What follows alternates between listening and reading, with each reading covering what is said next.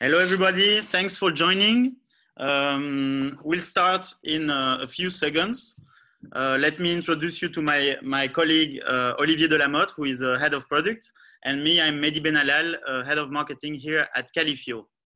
I let the floor to my colleague to start.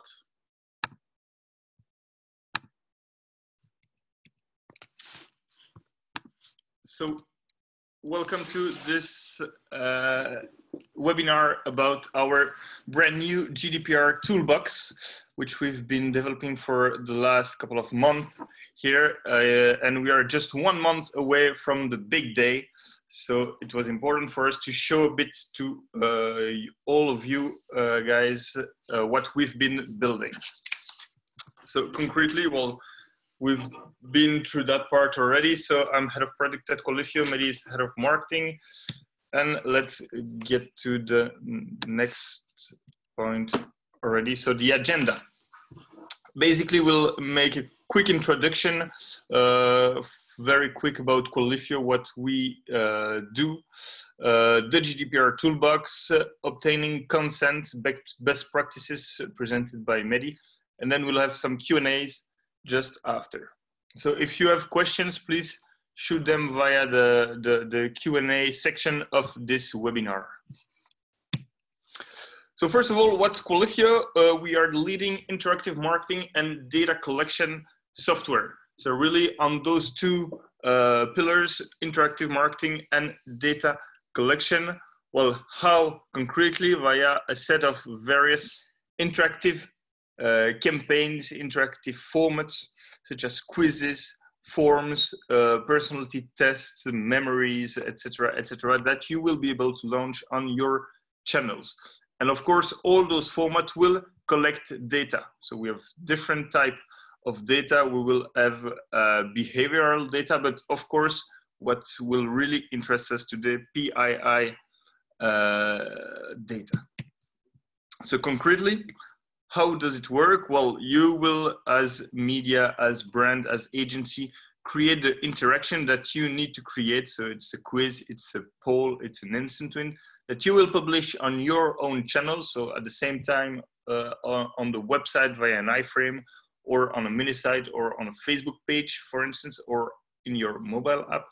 And then you will have all the collecting of the data. So you will have a live reporting inside Qualifio. There is also a CRM in Qualifio, but most importantly, we will be able to connect Qualifio to your data tools, such as your CRM, your single sign-on, your DMP, and send that data all over your IT, your data infrastructure.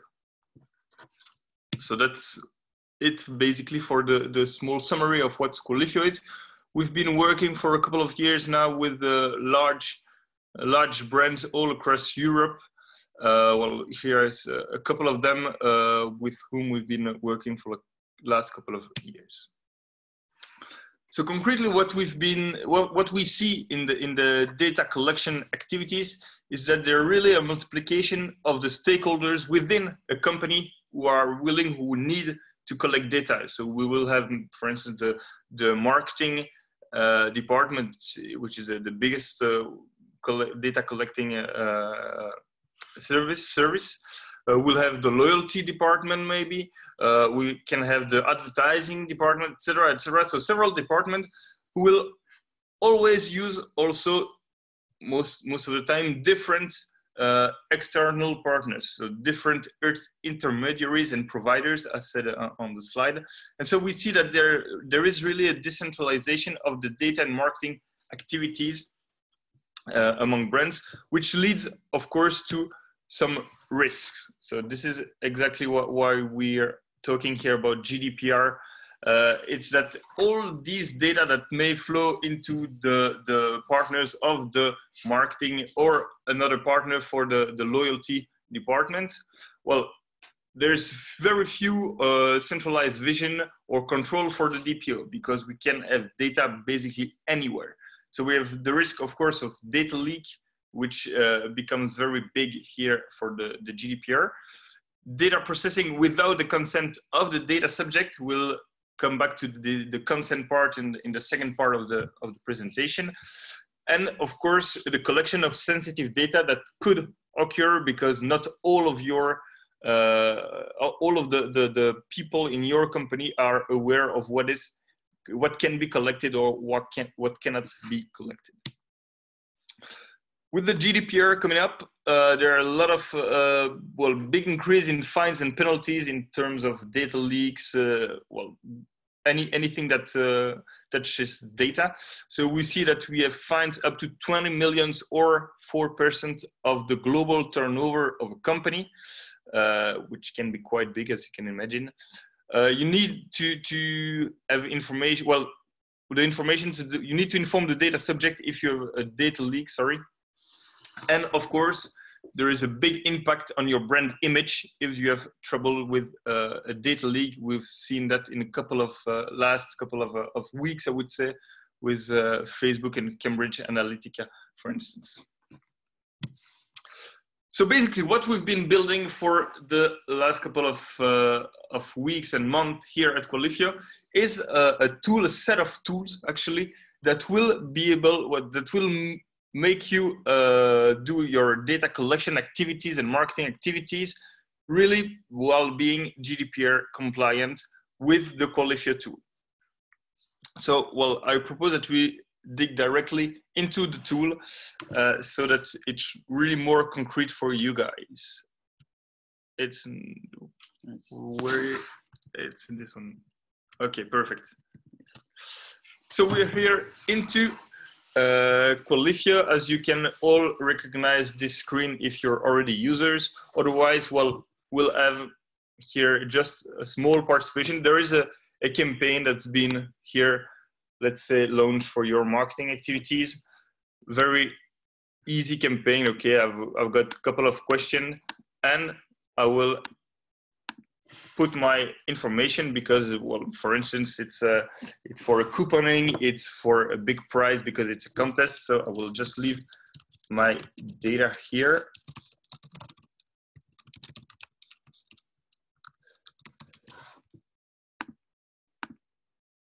And that's it. I've just left my data to the data processor, which is Qualifio. And now, of course, as data controller, which is you, basically, you also have some responsibilities if this data subjects maybe wants to erase the data you have about them, wants to have this data, etc. So let's go directly into the settings of the account, and we see here a brand new logo, which is a logo we've created for the GDPR Toolbox. So this is accessible for all users having access to the settings. So this is basically the admins and the marketeers of your account. The first thing that you will need to set up when logging into the GDPR Toolbox is to name a DPO. Here we'll see that, okay, demo effect, obviously. The first DPO needs to be appointed by your account manager. Why is that? Well, we don't want any admin of your account to name himself as DPO and do whatever he wants with the data. So first thing to do is, well, contact your Qualifio contact and tell him, okay, this user, he needs to be the DPO of our account and he will have the biggest rights into the GDPR Toolbox. So here there is a user that is named demo GDPR, which is basically me here. And I've, well, put some settings that each data export from the GDPR Toolbox must be validated from the DPO. We'll come back to this. So the first thing I want to show you is this module, which is the data subject erasure. In this module, we have three separate options. The first one is a bulk erasure that you might want to do at the very beginning of the use of the GDPR Toolbox. Why is that? Well, you've been collecting data for a couple of months, years, possibly for longest Qualifio users. And well, in your new data retention policy, you cannot hold that data as long as you wish. So you are going to set a time frame from which you want to erase all PII. Sorry. So it's really from the, I don't know, from 2017 until the beginning of last year, let's say. And then you will ask for a deletion, and of course the DPO will be able to approve that. This is really going to be used once, maybe twice, but it's really for beginning of the use. Then you will be able to set, in accordance with the Article 13 of the GDPR and about the data retention policy, you will be able to set your own data retention policy. Meaning, okay, I want to erase all data of the users that are older than maybe a year. So every data that comes into Qualifio will be erased 1 year after the participation. This way you can be compliant with what you set out in your data retention policy. Another right that is being very much talked about about the GDPR is about the Article 17 with the right to be forgotten. So let's say a data subject, let's say Mehdi here, wants the data controller, so that you are, to erase all the data that you have about him. Well, that's very easy. We'll be able to look him up in one place for all the places in Qualifio where there could be data. So all the campaign statistics or the CRM or the opt-ins all at once, maybe based only on the email. So let's say I want to find data matching the email mehdi@qualifio.com, and well, we find one profile here that match these, this email. I'm going to check it and ask for a deletion, because this data, the data subject wanted his data to be deleted. Here, okay, why am I going to ask for this deletion? Well, the request has now be sent to the DPO and it must be validated, meaning that not only the DPO can ask for it, but all the admins of the account can ask for a deletion, but it will need to be approved by the DPO. I will go to an approval right after. First of all, I would like to talk to you about the data subject export module, which is really related to the portability, the Article 20, sorry, about the portability and the access to data. So once again, let's say that Mehdi wanted to know which data you have about his person. Well, before you erase it, of course. Here, I haven't validated the erasure, so I can still extract the data that I have about Mehdi here. And once again, it's really the same principle. I can decide to export this data and have it accessible afterwards.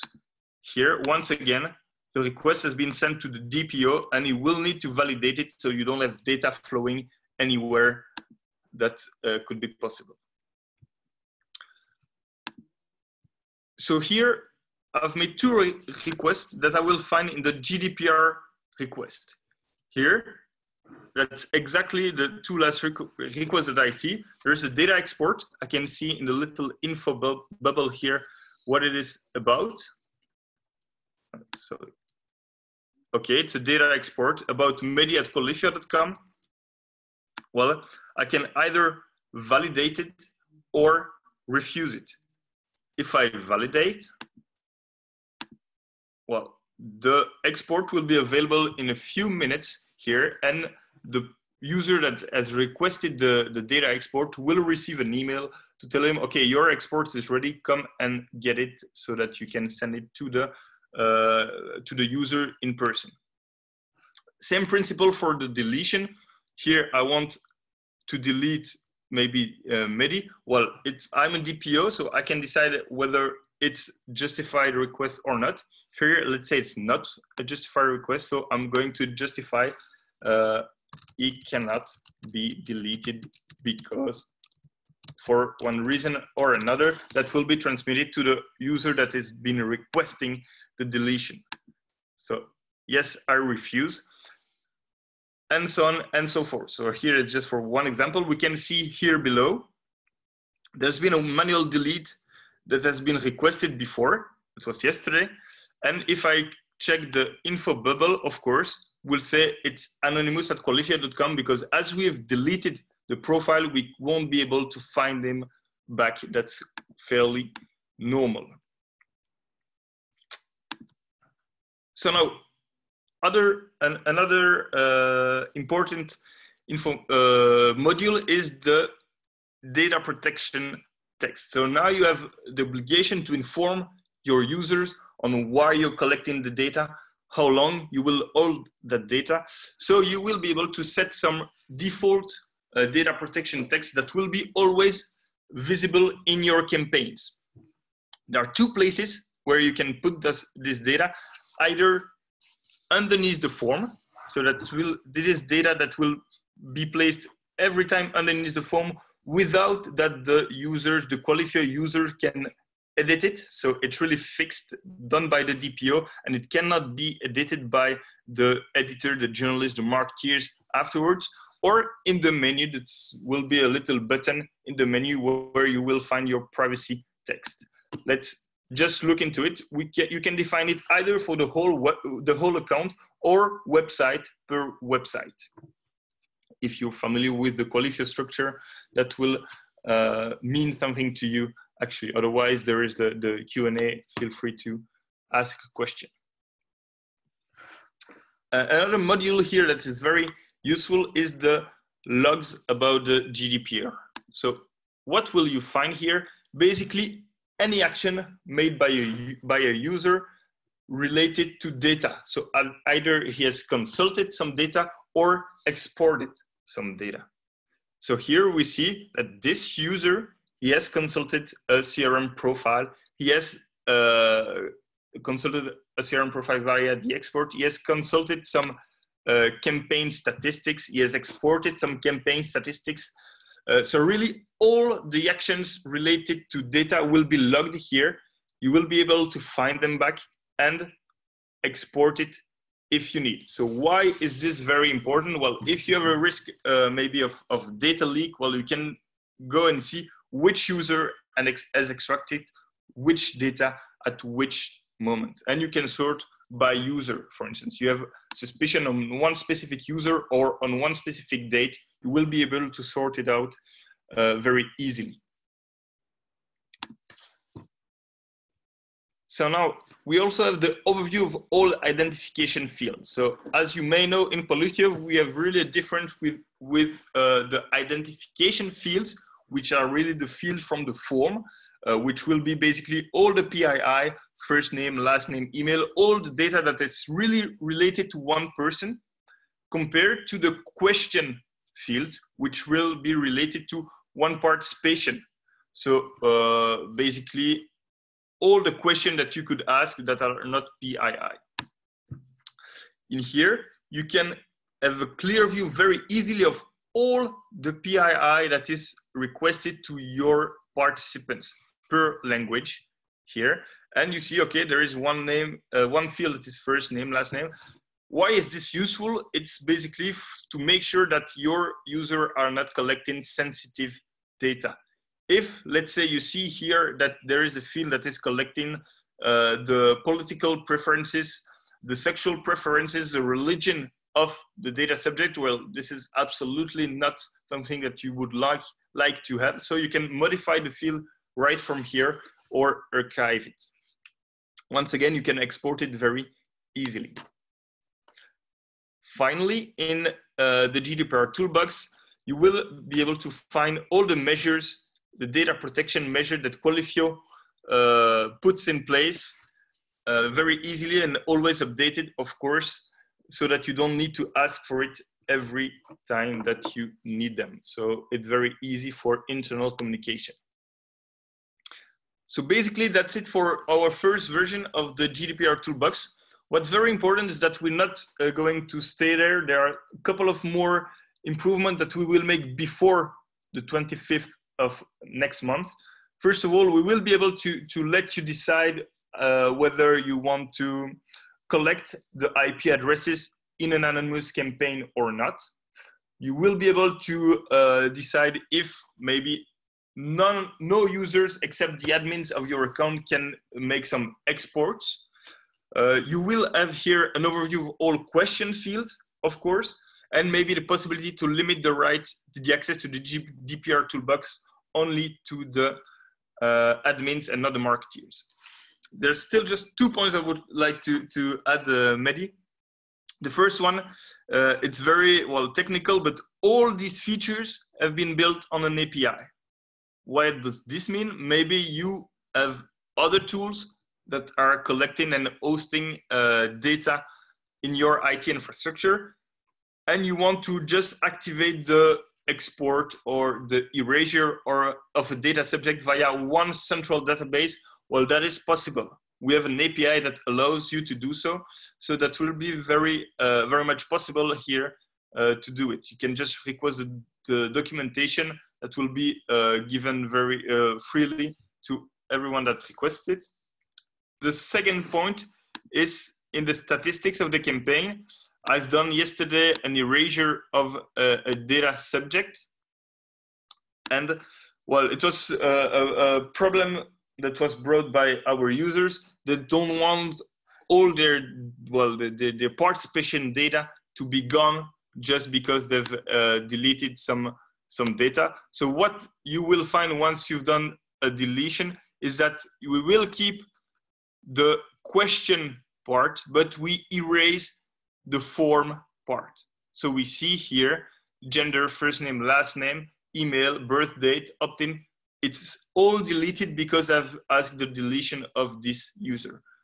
Just a little heads up, the IP here is still there, but it will be removed very shortly alongside the second version of the GDPR Toolbox once you delete the PII of the user.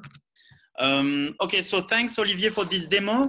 Now that we're done with the GDPR Toolbox, I would like to give you some examples of good practice to collect consent of the data subject in compliance with GDPR. So as you may know, consent is a key element of the GDPR, of the new law. And so, so I would like to show you the practical implications for your opt-in forms. So actually the law clearly states what consent means under the GDPR. So what is the consent under the GDPR? It needs to be freely given, it needs to be specific, informed, unambiguous, and it also requires a clear affirmative action. Furthermore, you need to be able to prove anytime that you collected the consent, and that's one of the goals of the GDPR Toolbox. And it must be as easy to withdraw as it is to give. So the first condition is that the information must be intelligible to everyone. So you're done with the technical languages that only the lawyer understands. You need to provide the data subject with a very understandable information on a series of aspects. What is the purpose of the processing? Where is the data stored? For how long? How can he exert his right, etc. So here you have an example of L'Oréal who choose like a question and answer format to answer these questions in a very common languages. And they also list the data that they may collect with your consent, of course. Another example of transparency is Nestlé. So you see that beside the fact that they also provide by text the information on these different topics, they do a video. They use the video in order to make the information more pedagogical. So they use a short video to answer each of these questions. The GDPR also clearly states that, I mean, it clearly encouraged the data controller to provide concise information. Concise information in order to improve the legibility of the information. And that's precisely what LinkedIn does. So you see that in the privacy policy, for each paragraph, they have a summary of the main ID. So this is something that is clearly encouraged because it makes the information more clear. Some of this information, the information that you need to give to the data subject in order to consider that he consents, these information, some of them should be directly into your opt-in form. And so the level of tolerance and the precise requirements depends from one country to another for this part. It depends on the national regulations. But here you have, for example, an example of France Télévisions, and you see that below the form, you have the main information, that is the name of the data controller, that is the purpose of the processing, the contact, even the contact information of the service through which you can exerce your rights. Again, you can be creative about the format that you choose. Here is an example of a digital agency in the UK, and you see that for each field, they provide the information on how they will use that data and why. So that's it for the inform part. So the goal here is to be as transparent as possible and to give all the important information. And the important information, you don't decide what the important information are. It's clearly stated in the GDPR text, and I can give you the detail if you want. So second dimension is that it needs to be specific. Okay, so specific, it means that one consent is specific to one purpose of processing.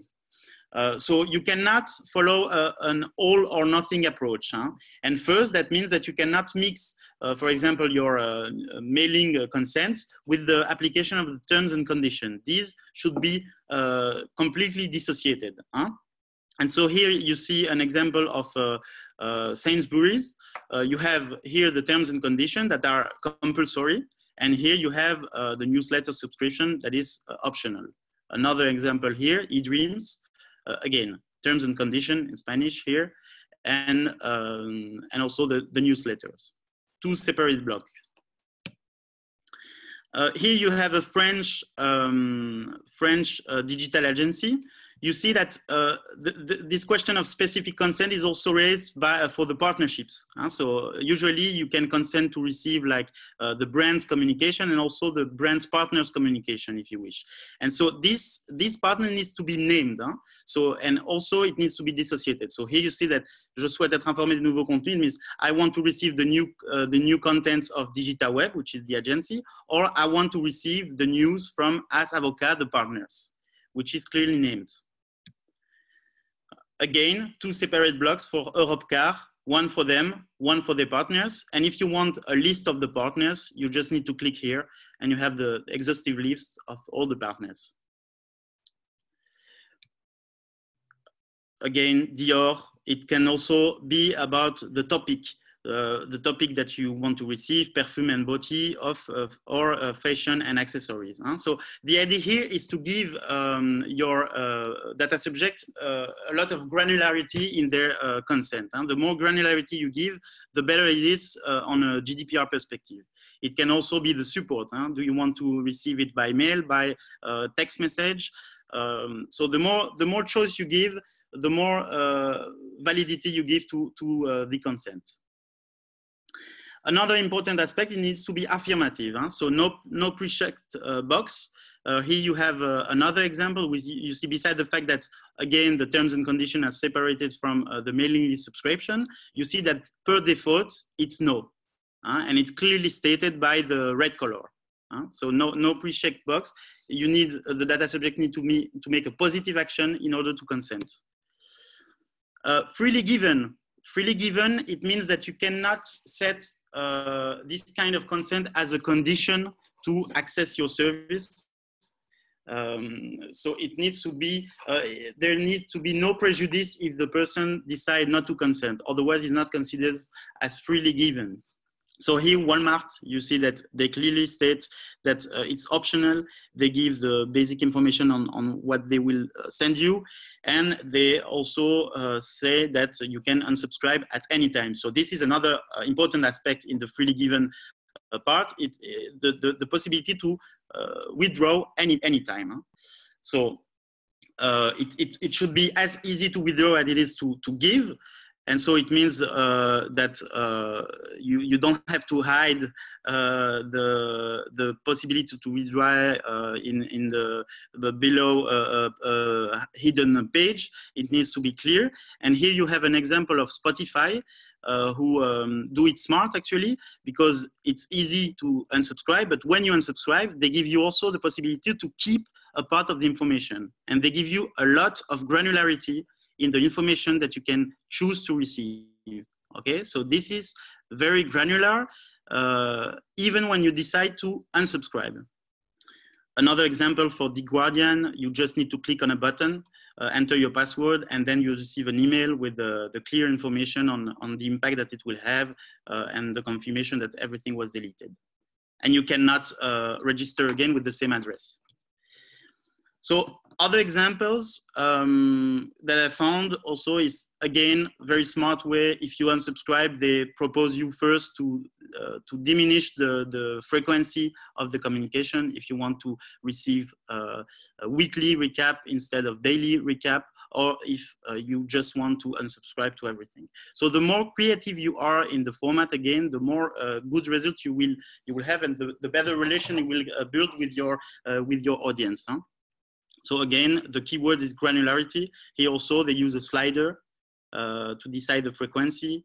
And so it's quite creative in terms of user experience. And finally, the right to access. So another website, recruitment website, where only with one button you can download all the data that is related to you. So these, these are like some examples that can give you some inspiration. None of these examples is perfect on a GDPR perspective. Huh? You can always find something that is not 100% compliant. So the goal here is to give you some ideas on okay, how does that translate into your forms, and to try to be compliant when GDPR enter into force. But we don't know exactly what is a 100% compliant form looks like. Huh? So also we'll see that when the law will be enter into force.